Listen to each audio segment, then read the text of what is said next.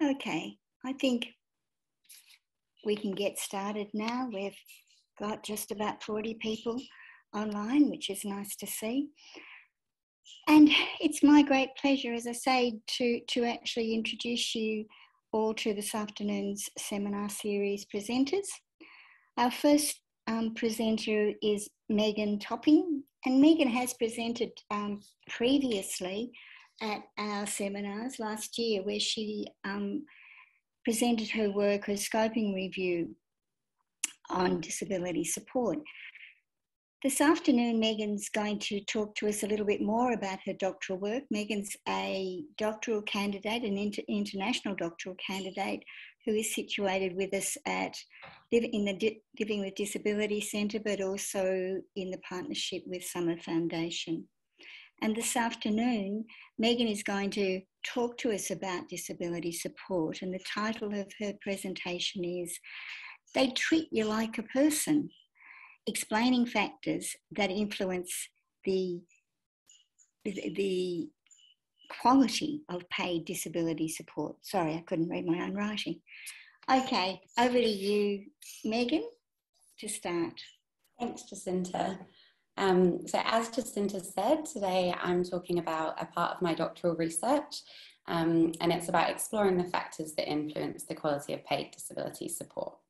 And just to acknowledge Jacinta as my supervisor, and also Di Winkler as well. So I'll start by setting the scene and giving some background to my research along with the research aims. I'll then go through an overview of my doctoral research project. I'll speak briefly to my scoping review, which, as Jacinta mentioned, I presented last year, so I'll just speak to the findings briefly. I'll then go through my data collection methods, followed by some preliminary interview findings, and finish with some potential benefits of the research.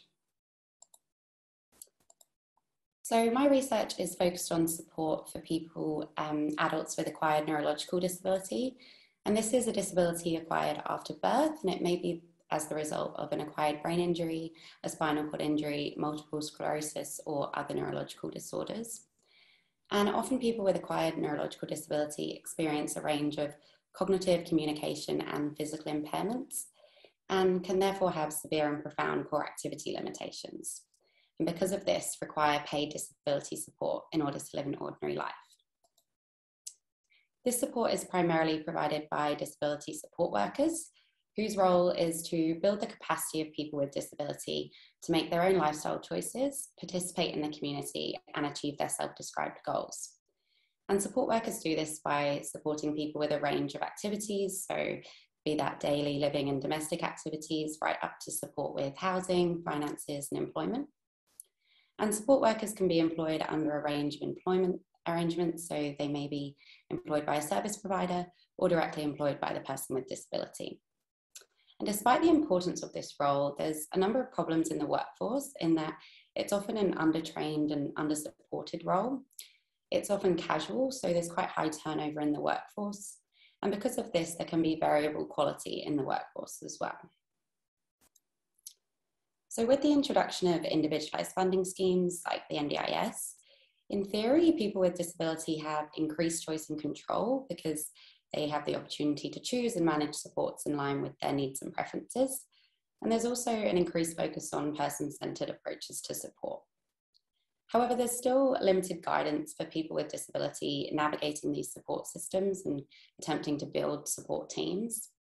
And there's also arguably increased demands on the disability workforce, whose roles are to be responsive to the needs of a widely varying population. So again, there's some room for guidance here for the workforce as to how to deliver quality support.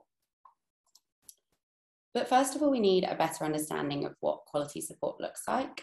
And with that, we can hope to improve the quality of support and also build the capacity of people with disability to choose support workers in line with their needs and preferences. So my research aims to develop a comprehensive theoretical understanding of the factors that influence the quality of support that's grounded on the lived experience of people with acquired neurological disability who receive support, their close others, and also disability support workers. So to answer this research question, my doctoral research started with a scoping review of the existing peer-reviewed literature. And the bulk of my study is utilising in-depth interviews to get the perspective of people with disability, close others, and support workers on what influences the quality of support. And then I hope to bring these three perspectives together to develop a more theoretical, comprehensive understanding of the quality of support. So to start with the scoping review, as I said, I presented this last year. So we completed this in 2020, and both the protocol and the review article are available open access. So I'll just speak briefly now to the findings of the thematic synthesis that came out of this review, but please go ahead and read these papers if you want to know more. So the scoping review revealed 6 key themes with 18 sub-themes pertaining to factors that influence the quality of support. And all of these themes were endorsed by data from the perspective of people with disability, close others, and support workers. So the key themes were just here on the left, so choice and control, individualised support, the qualities or personal attributes of support workers, as well as the competencies of support workers, and then the relationship between the person with disability and their support worker, and finally that the person with disability has access to consistent support. So following this analysis, I consulted with a person with lived experience of disability who has a wealth of experience receiving disability support. And he reviewed these findings and felt it was an accurate reflection of this support experience for people with disability. But he did feel that there were a couple of factors missing from the review. So firstly, he spoke about when a support worker feels accountable or is held accountable for their work, they're more likely to deliver best practice. And he also talked about the more broader systemic context around support. So how kind of an example he gave were the rules and regulations of a service provider and how that can sometimes impede the support that is provided. So that was a really quick run through what's quite a lot of information, but overall this is just to show that it gave us a good foundation. But from this scoping review, we learned that there were few articles directly investigating what influences the quality of support. So that leads me on to my interview studies. So my interview studies are guided by constructivist grounded theory methodology, which is a qualitative methodology that's best suited to research with limited existing knowledge. And as is the case with most grounded theory studies, we're utilising one-to-one in-depth semi-structured interviews. And we're purposefully sampling people who have a wealth of experience with one-to-one disability support. And we're also utilising theoretical sampling, which is a grounded theory sampling technique whereby participants are sourced to gather more data on particular lines of inquiry as you're analysing the data and when there are any gaps in the data as you go along. So far we have interviewed 12 adults with acquired neurological disability, 8 support workers and 7 close others. But I'm focusing on each of these perspectives independently, starting with prioritising the perspective of people with acquired disability. So from here in my presentation, I'll just be talking about my interviews and the findings from the interviews with people with disability. So as I said, the interviews were in-depth and they've been conducted via Zoom or over the phone. And this semi-structured interview schedule asks questions around experiences of support, both positive and negative, what makes an excellent support worker, and what other factors influence the quality of support. And we had planned to do these interviews face-to-face, but due to COVID, we had to move to conducting them remotely. And as this was new territory for us, we conducted a rapid narrative review of the literature to inform our transition from face-to-face to online interviewing.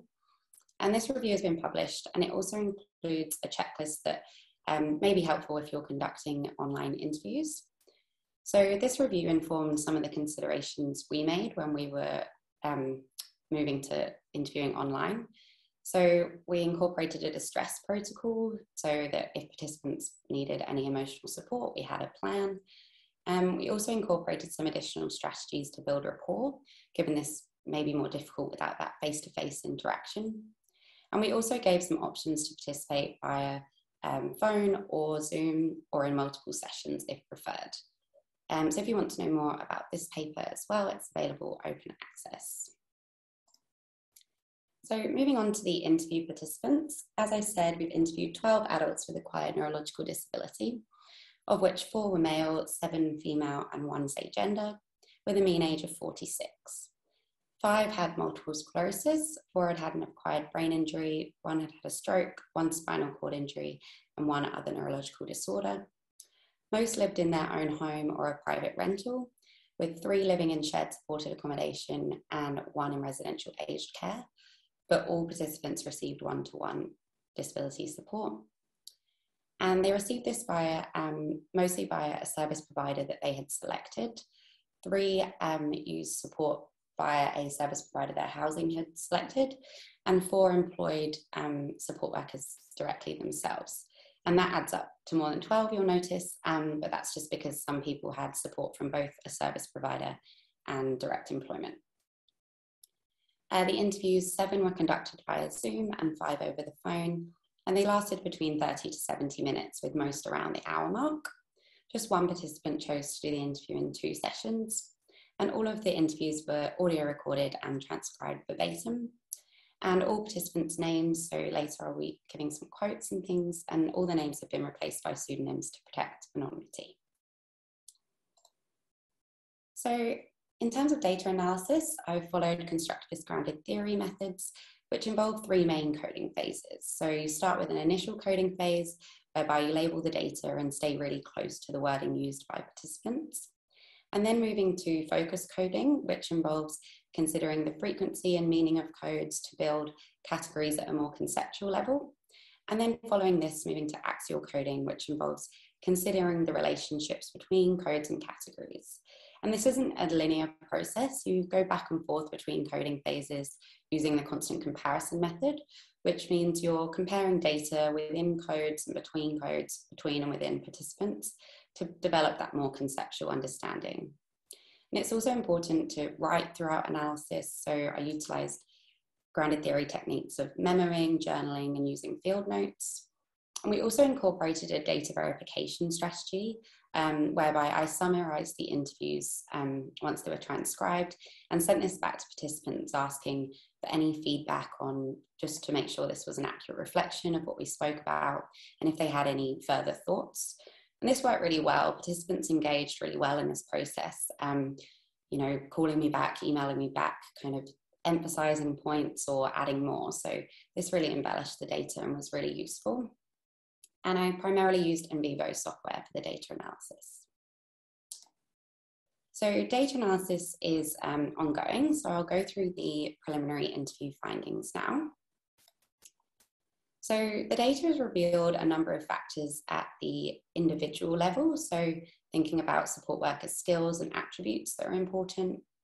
And then at the interactional level, so interactional between the person with disability and their support worker. So behaviours in this space and the relational element. And then at the institutional level, which speaks to how the broader systemic context can impact the interactional space and in turn the quality of support. And the factors coming through are really echoing those scoping review themes that I spoke to earlier, with a real emphasis on this interactional space. So at this stage, we primarily have 3 key interrelated themes that sit in that interactional space, with 9 sub-themes pertaining to factors that influence the quality of support. And these 3 themes are in terms of what the support worker needs to do, so a you need to, what the person with disability wants to have themselves, so that I need to, and how the person with disability and the support worker need to interact and behave together, so we need to. So I'll go through each of these now. So first of all, the support worker needs to recognize me as an individual. The person with disability needs to feel in control. And together we need to be the right fit. And if we get all of these, we get quality support. So each of these 3 circles here all have sub-themes, which I'll just go through now. So starting with the support worker recognizing me as an individual. So in order to demonstrate this, they need to treat me as a person. So this may look like treating me with respect and dignity, getting to know me and my individual needs rather than seeing me as a disability type and making assumptions. And here Lauren talks about when this doesn't happen. So she says, the words dignity and respect are just something that people don't even think about. They just kind of treat me like I'm their job, not a person. And Charlie speaks about noticing a difference from support he used to receive to now. And he says, they didn't know your name, treat you like you're just a body in a bed. Here they treat you like a person. They ask you what you want. It makes you feel a lot better. So you can see how important it is to consider me as an individual and treat me as a person. So consider my individual needs. We then have wanting to support me. So this sits within recognizing me as an individual, because in order to want to support me, the support worker needs to recognize me as an individual and understand that the role may look different with me compared to supporting somebody else, and really decide that it's me that they want to support. And this theme overlaps with this being the right fit, because if we're the right fit, you're more likely to want to support me. And if you want to support me, in turn, we're more likely to be the right fit. And participants emphasize that when support workers are supporting them just as any old job, rather than actually wanting to do it, they don't seem to care about the work, and then they don't provide good support. So Kelly here talks about how you can pick up on this. So if people are curt with you, if you can tell they don't want to work with you, that they don't really want to be here, they're just doing it for the money. And Tony talks about him wanting someone who's just interested in helping me, and they can show this by asking a lot of questions. And Charlie talks about the importance of having a happy disposition. You know, be happy to do things to help you. It's horrible to need help at this age. So this theme is also about how you show that you want to be here. So you're positive in your demeanor and you don't make me feel like a burden. And moving on to seeing me as the expert. So this theme involves being willing to learn and listening to me, following my instructions and providing support in line with my needs and wants, rather than making assumptions and thinking you know best. And this overlaps with feeling in control, because if you're seeing me as the expert, I can then lead, and this helps me feel in control of not only my supports, but also just my day-to-day life. So Lauren talks about wanting her support worker to know that I'm the boss. I want things done my way. It's my life, and you're here to help me. And similarly, Alex talks about wanting support workers to just trust what I'm saying. Trust if I say something's important, it is. Trusting, respect my perspective. And Leslie is talking about, which a lot of participants referred to, when support workers who come with perhaps a lot of prior experience come with an attitude that they maybe know best, and they can be stuck in their ways sometimes and take over. So, but Leslie says, I don't mind if they have a lot of experience, if they come in and are like, okay, this is a different situation. I can adapt, I can apply my knowledge. This is how we do it here, not this is how I do it. Because it's so wrong to come into someone's home and tell them what to do. So it's really that attitude of, how would you like me to support you today? It may be different to yesterday, all of those things. So just assume that I know best about how I want to be supported. And now on to the last of this theme. So support workers need to respond to my needs. So not only do you need to listen to me and understand that my needs may look different, you have to be attentive and look out for my needs and actually have the capacity to respond to my needs. And again, this can help me feel in control, because if you're providing the support I need, again, I can feel in control and live my life how I want to. So Kelly points out the variable nature of her disability. So she says, I've got a variable condition that changes from day to day. So they need to pick up on the job, whether or not I'm strong enough to actually do something, or that if I can do something. So it's about not just knowing what my needs are, but knowing that they may change and being able to respond to that. And Lauren similarly is saying she looks for the skill of someone who can handle a body that doesn't necessarily behave the way bodies do. So expecting the unexpected and being able to provide that support. And Isabella captures it really beautiful here, where she just says, be helpful when you see that I need some of your support. So look out for what I need and respond to those needs. So within this theme, participants identified some skills and attributes that they desire in support workers that are relevant to each of these sub-themes. So for example, support workers who are empathetic, understanding, respectful, kind, and have a positive attitude are likely to treat me as a person. In terms of wanting to support me, it's important to first understand the role. So understand that it's different for each person and understand what it looks like for me in order to know if you want to. And it's also important to have a good work ethic and demonstrate that you're motivated to do the role rather than kind of moan about the role and make me feel like a burden. And finally, that positive, happy disposition that participants referred to, that demonstrate that you want to be here. In order to see me as the expert, it helps to be willing to learn and a good listener and be able to follow instructions. There's also an element of being self-aware and reflective and kind of considering whether the support you're providing is in line with what I need, and in the same vein, being responsive to my feedback. And finally, to respond to my needs effectively, it's important to actually be attentive to my needs, be flexible in your practice, be intuitive and a good problem solver because the unexpected may happen. And finally, actually have the capacity to respond to my needs. So here I talk about this knowing the basics. And this is because there are different competencies you might need for different people. So for one person, you may need to know how to handle a wheelchair. For another person, you may need to know how to cook. So those kind of basics are different to each person that are required to be able to respond to people's needs.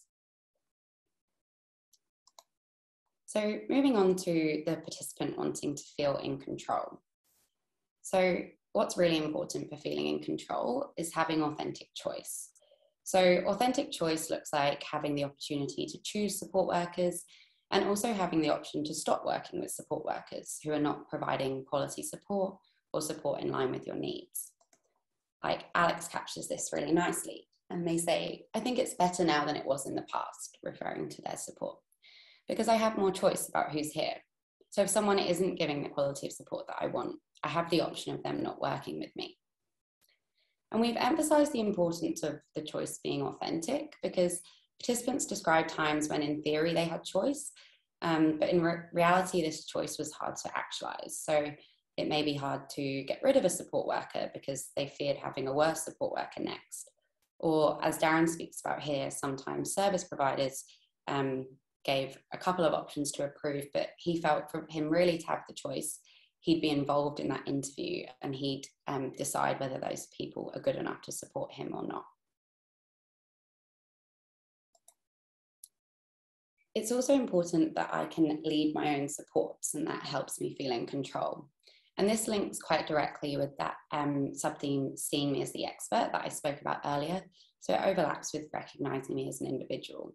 Because if you're listening to me and following my instructions, I'm able to lead my supports. And this theme's also about the person with disability asserting themselves and kind of being in the driving seat. So as Isabella says, I want to be the one calling the shots. It's my life. Why the hell would anyone else call the shots? And Sarah feels that support workers should be taught. The first thing they should be taught is that we're the client. They work for us. And Alex emphasizes how horrible it can be when people are trying to run your life for you. And you're like, excuse me, I'm here. I can run my life perfectly well. So really seeing that, how I want to be supported should be led by me. And now moving to the support worker and the person with disability being the right fit. And for most participants, it was important to be compatible with their support worker. And being compatible looked different for different participants. So for example, Tony in the middle here talks about wanting someone who's happy to be like a mate, enjoys the things that I do, like going to the footy or going to the cricket. So for some participants, it was about similar interests, having things to talk to. Whereas others, it was more of a vibe or about connecting or gelling with support workers. So Sarah says, never once have I asked to see her resume or her qualifications. And I really don't care what she's got. I care about how we gelled. And for Georgie, using a dating app analogy, says, I don't waste time on the ones that if I don't click with them. If I don't get that vibe, I'm like swipe left. So for some participants, we just need to get on, we need to vibe, we need to connect in some way. And next we have getting the balance right. So this balance is referring to the kind of tipping scale of it is a work relationship, but it can also get personal. And for some, it's the balance of friendship, but also boundaries. And this theme isn't about saying there's a right balance or a wrong balance. It looks different for each person and each pair. which is why I've overlapped it with the theme of feeling in control, because it's about the person with disability leading and whatever the balance is right for them. And this can look different. So Paula talks about that support workers become a big part of your life. And with some of them, you can become friends, but it's always good to sort of keep that line there between work and friendship. Whereas Kelly wants the relationship to be more fluid and flexible and have less boundaries, and that's how she prefers it. And Will here is really pointing out how difficult it can be. He says, it can be really hard when, you know, if I've got one carer 4 days a week for the next 10 months, it's really hard not to make a relationship out of it. And where do you cross the line, you know? So whilst it can be really hard to get this balance, participants really emphasize how important it is to, when you get that right, it's when it's most comfortable and you get the most productive relationship with your support worker. And finally, we need to work well together. So this is about it being a two-way street. So we need to have mutual respect, we need to listen to one another and be patient with one another. And this overlaps with recognizing me as an individual, because in order for us to work well together, you need to see me as an individual and respect me, but it's also about it going both ways. So Will here's talking about advice that he would give to a new support worker. And he says, we're both new at this. You're new to me, I'm new to you. Let's be patient and just, if I do anything that you don't like, please let me know and I'd like to do the same. So really emphasizing that we're both in this and it needs to work for both of us. And Paula says, it's an expectation of mine and they understand that and they have respect as I do for them. So that pointing out that reciprocity. And Georgie's talking about, we have so much fun, but there's still respect, but we talk dirty, you know, we're girls. So for Georgie, working well together looks like having fun. So this can look different for different people, but there's always a common thread coming through the transcripts about that mutual respect and communicating effectively. So again, there were some skills and attributes identified by participants that help with being the right fit. So for being compatible, it helps to be open and personable. For some participants, it was important to be compatible in terms of sense of humour and also be easy to talk to. To get the balance right, it helps to be a good and effective communicator.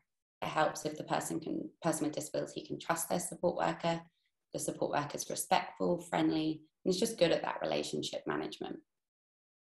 And finally, in order to work well together, you need, again, to be respectful, patient, and effective communicator, and be willing to compromise. You may notice that a lot of these skills and attributes are overlapping and coming through a lot, especially that respect and communication, and they'd help probably all of the themes. And it makes sense because all of the themes are kind of bleeding into one another. But this was just to show that they kind of sit nicely with these key themes of how to build that quality support. So to summarize these preliminary findings, we end up with these three key themes of recognizing me as an individual, feeling in control, and being the right fit. And it seems as though these all sit in that interactional space and directly influence the quality of support. But it's also important to note that there's also this broader contextual factors that can influence whether these key themes in that interactional space are achieved. So in terms of kind of a broader systemic factors, I'm meaning kind of funding arrangements, the availability of support, and this can impact any or all of these three themes in the interactional space. So for example, whether the system allows you to choose your supports can impact whether you feel in control.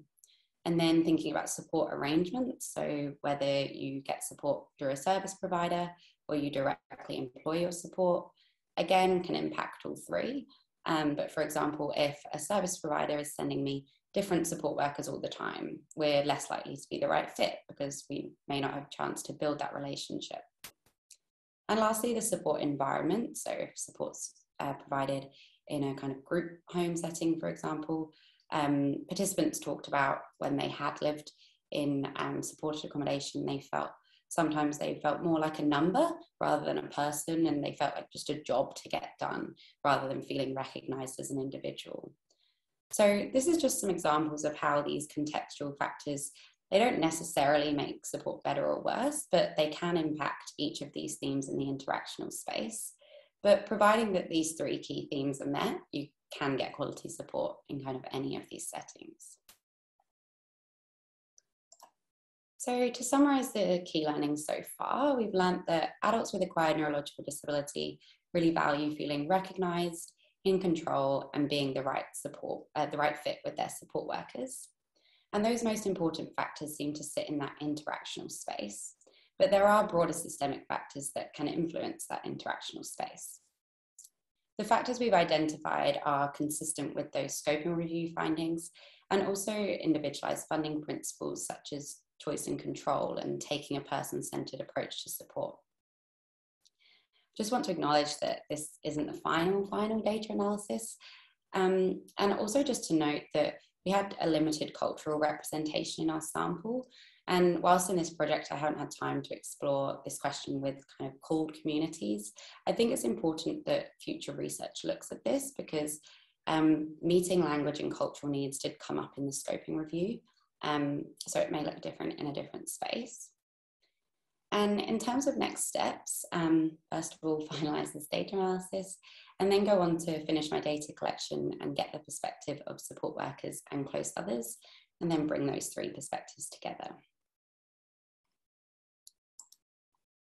And in terms of benefits of the research, we hope to build an in-depth understanding of the factors that influence the quality of paid support that's grounded in the living experience of those who use support and those who are involved and provide support.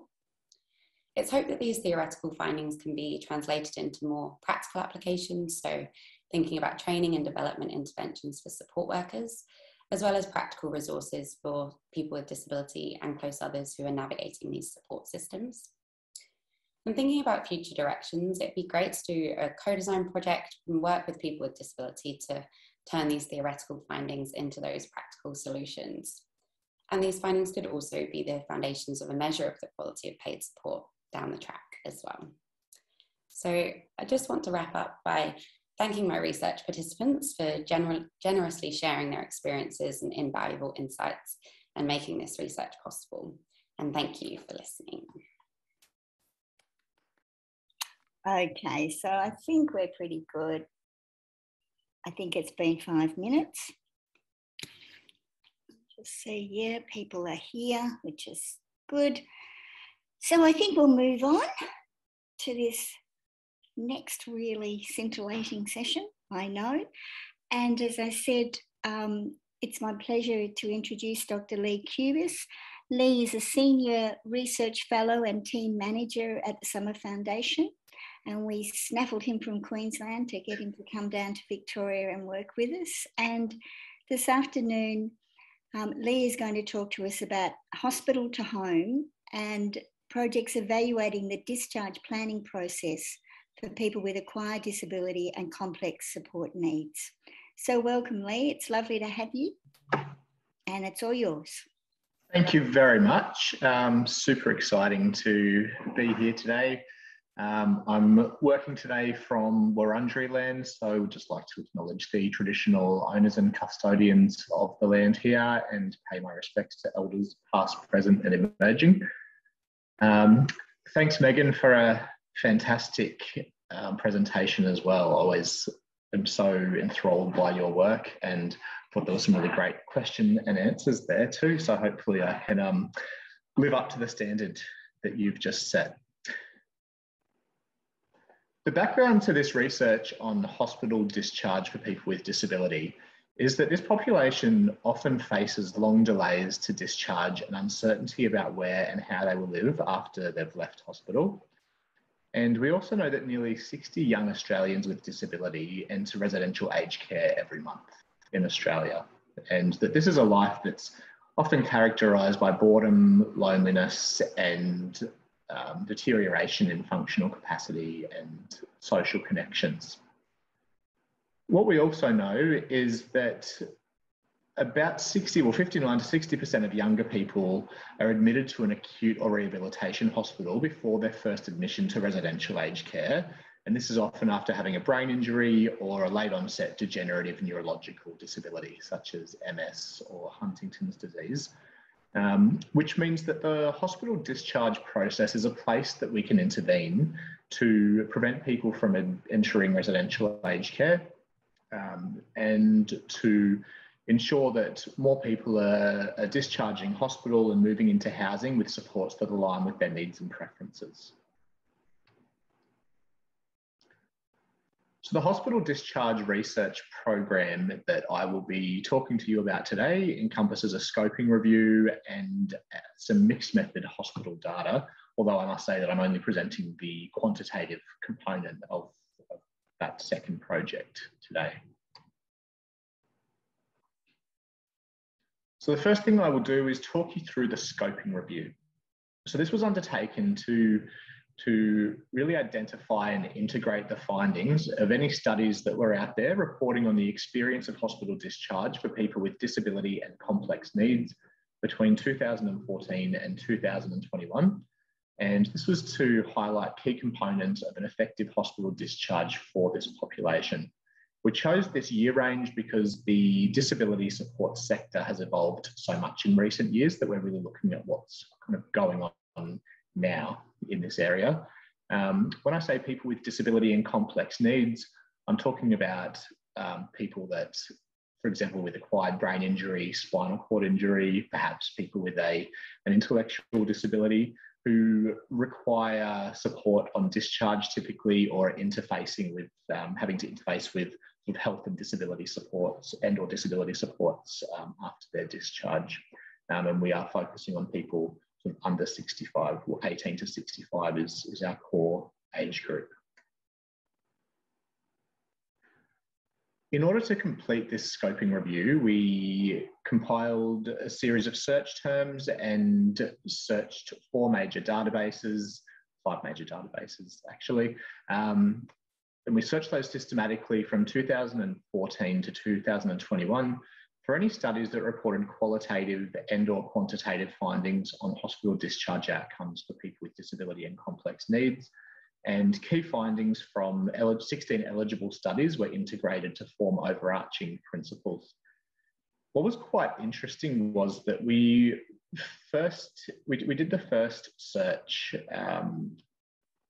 it was early last year, so early 2020.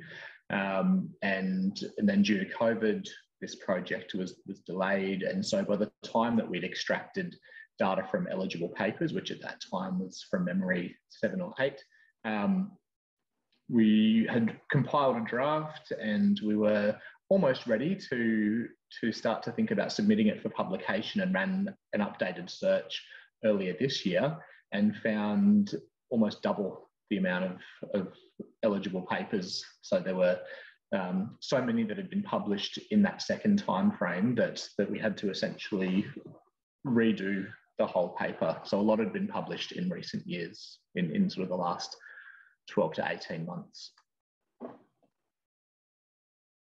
So the populations that were included in these studies were people with disability, caregivers. There were 2 studies that had the perspective of caregivers and people with disability, and 3 studies that included health professionals.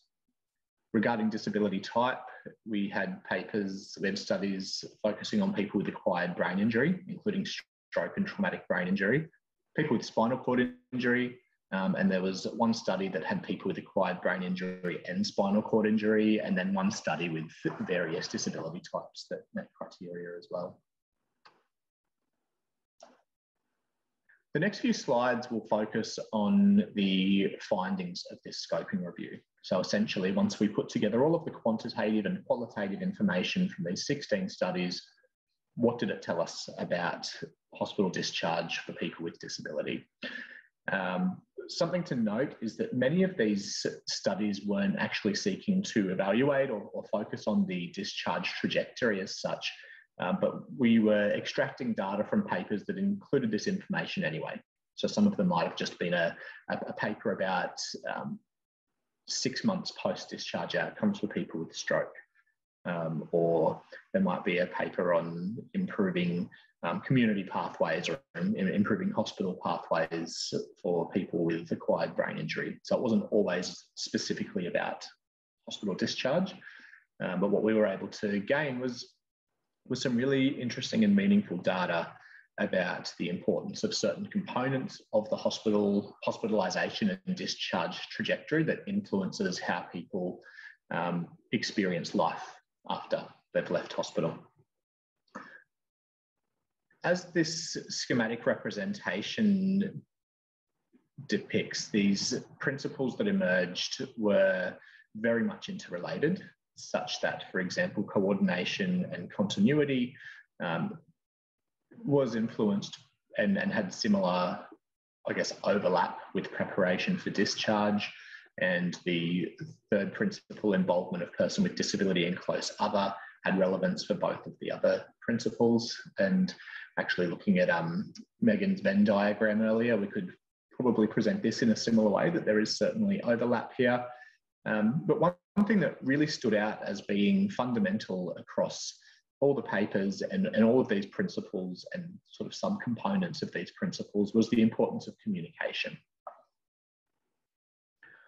On the next few slides, I've presented each of these broken down into their smaller parts and included illustrative quotes from the qualitative material to, I guess, depict the essence of what each of these means. So starting with coordination and continuity, this was important within the health system. It was important between sort of hospital wards, as well as, you know, people in this situation often will transition from hospital ward to hospital ward, sometimes between hospitals, from acute to subacute. Perhaps they'll spend some time in general medical, and it was really important for people that they had continuity between those settings. And this quote, if there was just one person that was dedicated to that family who could coordinate everything, that's kind of the essence of what people were looking for there. Much of what emerged in these principles was taken from people actually having the opposite of this experience, or not having good experiences. So some of these quotes are sort of saying what people wish they had, others are saying what they really valued, and others are saying how terrible it was when they didn't have that. So within the health system, coordination and continuity was very important. It was just as important between hospital and community as people were transitioning from hospital to home. And so this quote here, so when you're dealing with state health and the Department of Communities, but within that there's housing and disability services, there's a communication between the three. One can't happen without the other, because you can't have sustainable housing unless disability feel that they're going to be able to support this person. Otherwise, they're not going to get housing, and vice versa. So there's this sort of tension where if these interfaces between hospital and community aren't well coordinated, somebody can find themselves stuck in hospital for a long time, or discharged to housing that does not align with their needs and preferences, and may result in dangerous discharges and readmissions. And then coordination and continuity amongst post-discharge supports. So one person said, I've been lucky, I've had complete continuity of services of physiotherapists and occupational therapists. I haven't been spread around different people. So the importance of the coordination and continuity of post-discharge supports being set up, and having people's supports communicating with each other, as well as, of course, the person with disability and their close others. Regarding preparation for discharge, one of the things that was highlighted as really important was support workers and indeed informal support people, so families, friends, whoever's going to be providing support, to be trained.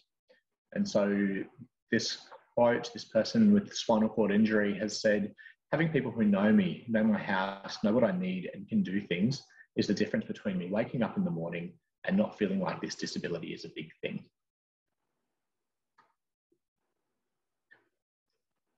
Home visits, which we know home visits are often a part of the lead up to hospital discharge, but there was a sense that there were missed opportunities when it came to these home visits, and it was sometimes about there being enough or perhaps not enough scaffolding or learning from them.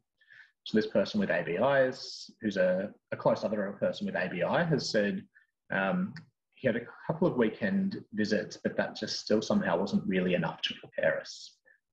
So it's not even just about ticking a box that says we've done a home visit, but it's also about, is this, has it been done enough? Have the learnings been integrated and really preparing somebody for what life's going to be like? And preparation for life after discharge. So there was an overwhelming sense from people that what they expected would happen and what actually happened were two very different things. And this person with acquired brain injury said, I thought it was going to be a lot easier. I thought I was back to normal, yes, and I was nowhere near. So it's almost this landing with a thud back at home. There wasn't much support, there wasn't much information or data about evaluating adjustment support. In fact, it just seemed like it wasn't really on the radar for many of these participants in the different studies.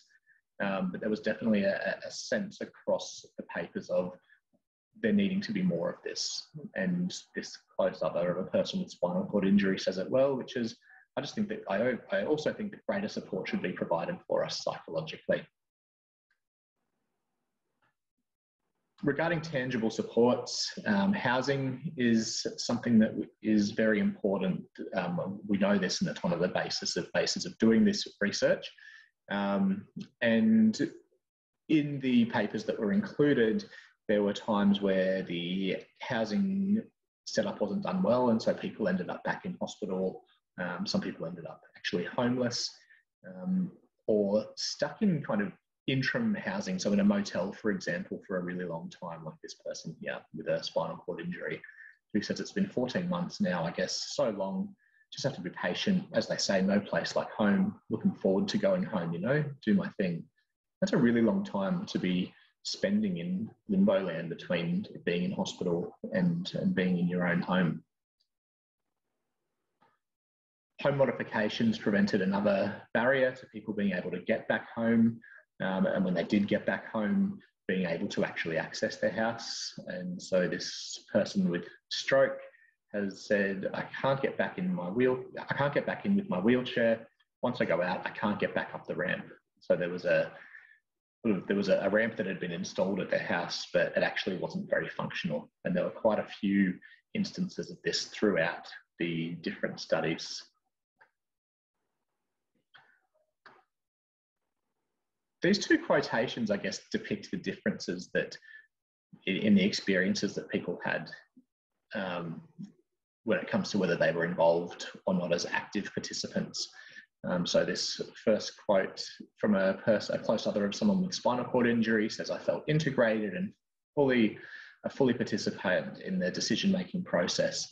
I love the happiness and optimism of healthcare professionals. Contrasted with this person with acquired brain injury who said, I'm quite happy to badger the system to feel heard. It just annoys me that I have to do that because I don't think we should have to. And then communication, which was that principle that kind of underpinned and was related to all of the others. Between the people with disability and clinicians, so this person with acquired brain injury has reflecting on their own communication with their clinicians. Oh, well, they told me that the doctor he'd just ask, how you going in that? Because he knew that I wouldn't understand or I wouldn't get what he was telling me. I thought, well, if no one's going to tell me that I'm supposed to be here, I might as well go home. So that sense of the clinician's not even bothering to talk to this person about what's going on through an assumption that they won't get it or they won't understand. And between close others and clinicians, again, there were a number of quotes, but I quite like this one. 4 weeks after discharge, and we haven't heard a dicky bird from a close other of a person with acquired brain injury. Moving on now to the quantitative study. So that's the scoping review. And what I'll do at the end of this is sort of talk through learnings from these combined projects so far. The hospital data evaluation was designed to evaluate the discharge processes of people with acquired disability and support needs to provide us more information about discharge delays and destinations. And we've been doing this through collecting hospital discharge trajectory data from 10 hospitals in Victoria, New South Wales, South Australia and Queensland. And so far we have data for 318 people with disability. And this has been done through identifying eligible participants and having their relevant data extracted. And we've been collecting data on things like demographics, health and NDIS milestones, and discharge outcomes. So to be included in this study, the person with disability had to be aged between 18 and 65, be an inpatient in a subacute setting, and be an existing NDIS participant or likely eligible for NDIS. And we've got lots and lots of data that I could share here. I'm going to show trends over time and sort of separated by disability type, and we have enough data to do that, and it's within descriptive data and visuals. So you can see from this table that around 70% of the participants are male, primarily people with stroke, acquired brain injury, other neurological conditions, and spinal cord injury, although we do have representation from people with other types of disability. And it's gone a bit skewish at the bottom there, I can see, but about 3/4 of people in the study were not NDIS participants prior to their hospitalisation. So that indicates kind of people with a newly acquired disability. The majority of our participants are from Victoria and New South Wales, and we're hoping to collect more data from around the country as this project goes on, and spread from metropolitan and regional areas with very little representation from people from remote areas so far. We've categorised participants in one way is through their year of admission. So we've got data from people admitted back from 2015 up until 2021, with most data coming from the latter sort of 3 to 4 years. One thing that we've looked at is how long people are in hospital for overall. So looking at this table, there is definitely some variety with a trend downwards over the last sort of 2 to 3 years. And we can see in the range column that there were some quite extreme lengths of stay there. This table here represents length of stay, where every dot is a participant or a person who was in this study, and the dot is showing how long they were in hospital for. And we can see, looking over the years, that not only has the median length of stay reduced, but there's significantly less variation and extreme scores in 2019 and 2020. Whereas, back in 2016 and 2017, we've got people in hospital for years and years. Separated by disability type, not a great deal to see here in terms of, when we look at the most recent years particularly, similar kind of median and spread of discharge, of length of stay over people with stroke, ABI, neurological disability, and spinal cord injury.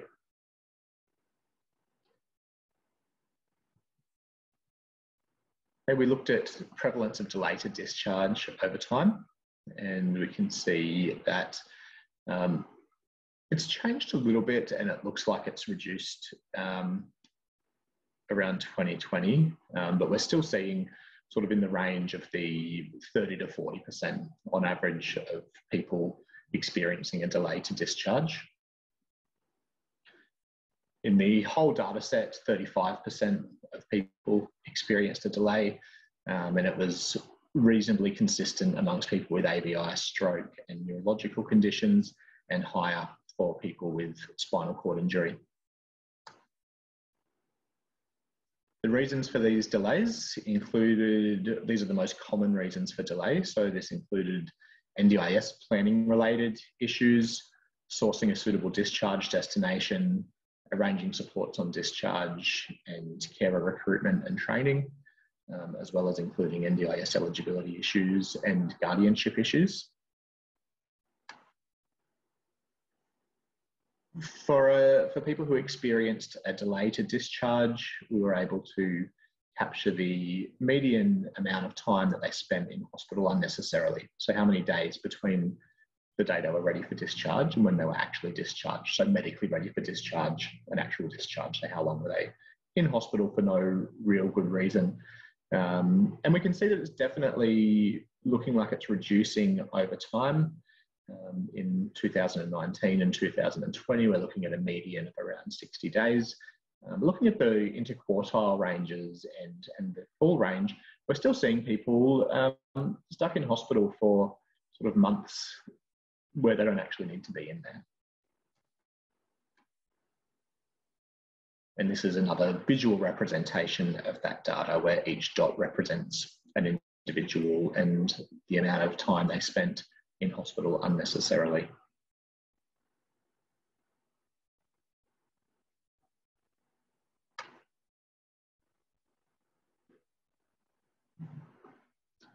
Regarding those unnecessary days spent in hospital, it was across the sort of three main disability types. In this table, we can see that people with ABI had the highest, followed by spinal cord injury and stroke. It's noteworthy though that these sample sizes aren't huge, so we have to interpret that with caution. The last lot of, I guess, data like this I'll be showing you are about specific timeframes in the NDIS and health process. So these are, I guess, components of the trajectory that we consider would have an impact on delays and potentially discharge destinations. So the first is looking at how long it takes between the day somebody's admitted and the date that people within that health service identify that they're likely to be eligible for the NDIS.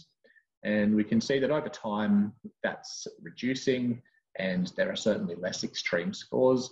But even in 2020, we can see that it's taking sometimes over 100 days to identify somebody as likely NDIS eligible. And this is despite the vast majority of this, this population going on to actually become NDIS participants.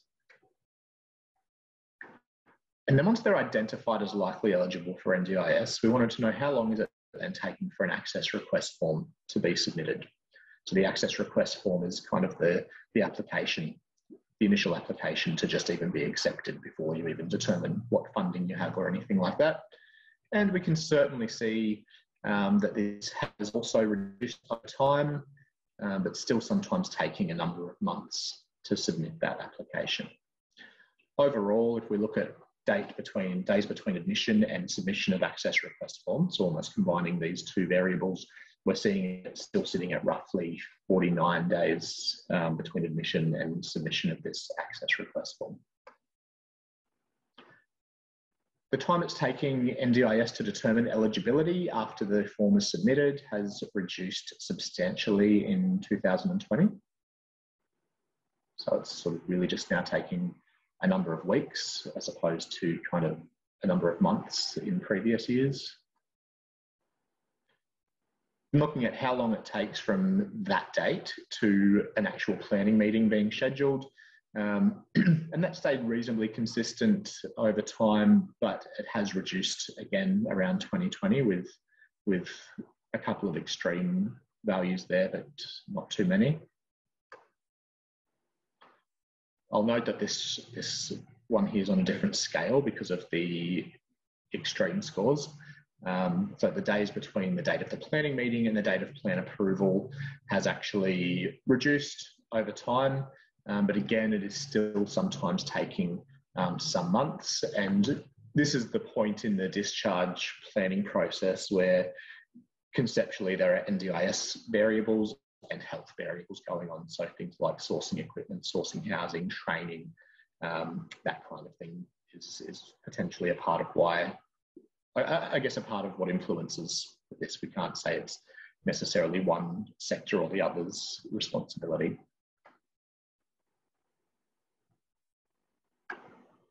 Sorry, I was on the wrong slide when I said that.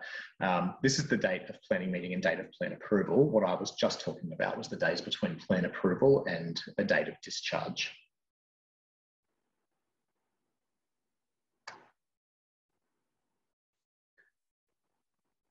So looking a bit at the data a little bit more finely, NDIS eligibility took the longest for participants with acquired brain injury. So it took longer for them to be approved as participants than the others.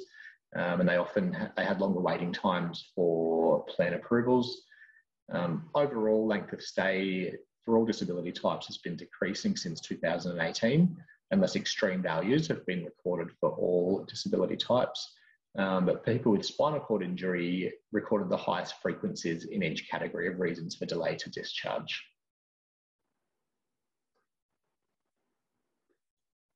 Regarding long-term discharge destination, this graph is a bit busy, but looking at the different places that people might be discharged, colour-coded by the year of admission, we can see that over time, a steady percentage of people are returning to a private residence, but also we're seeing people going into specialist disability accommodation in recent years, as well as community group homes.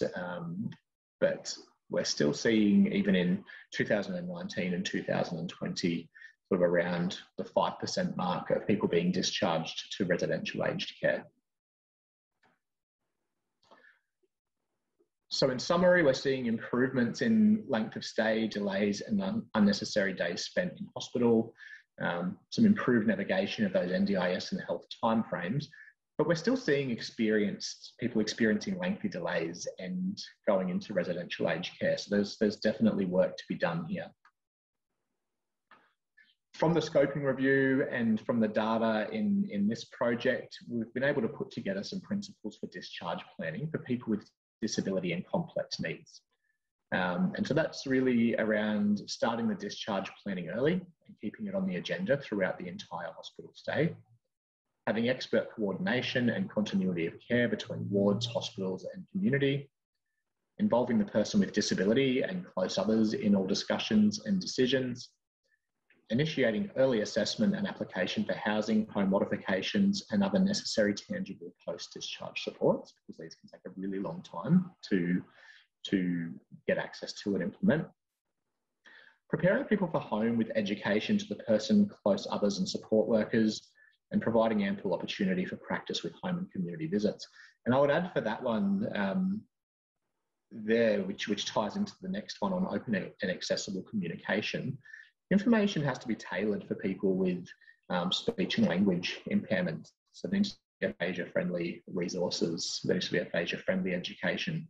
We need to understand that people are often experiencing a cognitive impairment, which means that we need to be tailoring information so that it's accessible and potentially providing it in ways that it can be repeated, that there are, whether it's in written or visual form that people can refer back to, and including the people around them if appropriate, and ensuring that open and accessible communication is there throughout all stages of this hospital and discharge trajectory.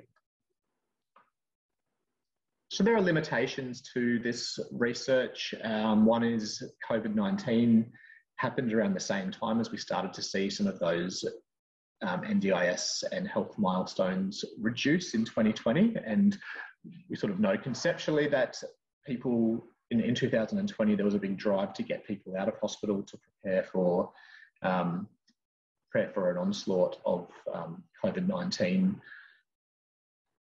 patients coming into the hospital, and sort of know anecdotally from our hospital sites that we started to see delays building again. So we sort of drop in delays and then building again. And then now we actually have this issue again.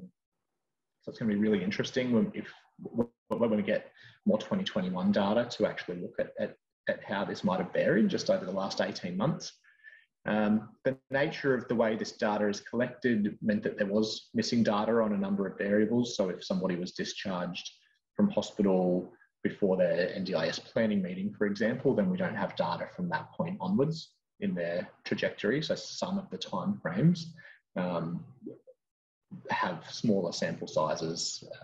And of course, this, particularly this quantitative study, is missing the voice of people with disability, close others and health professionals which can give us more information about what's actually going on at each of those timeframes. Luckily, this research was designed to include a qualitative component, and we have been collecting data from people with disability, close others and discharge planners. We just don't have our full sample yet, and we're going to continue collecting this quantitative data and also planning action research and co-designed interventions tailored for local sites based on, I guess, what the pain points are in those services. And Summer Foundation is already doing some work in this space. The Housing Brokerage Project, for example, which goes in and provides consultation and support to health teams to improve their capacity to discharge people with disability to housing that aligns with their needs and preferences. It'd be really great to incorporate something like that in this research. Thanks so much for listening. I'm hoping there'll be some questions. Of course, a big shout out to the co-authors who kind of set this project up before I came along and have been really great at keeping it going, to the Summer Foundation and to the participating hospitals as well.